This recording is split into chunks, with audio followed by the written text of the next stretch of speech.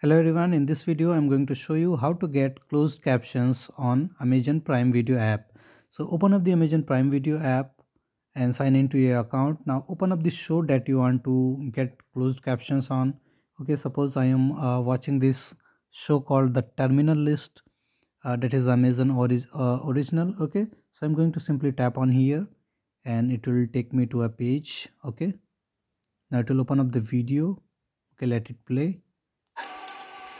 Okay, now you can see the video is playing. Now at the top you can see the two options are given. The three dots is there, okay, on the right hand side, and just beside this a chat kind of icon is there. You need to tap on that one.